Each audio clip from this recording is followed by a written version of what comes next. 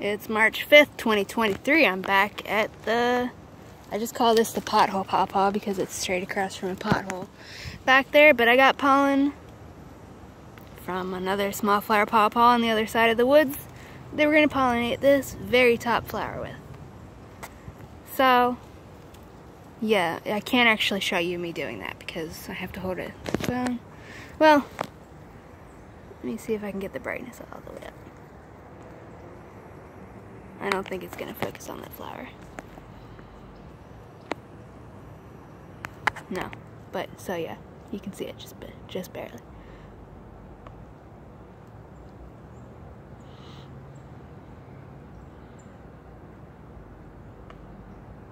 So hopefully this will get us some fruit.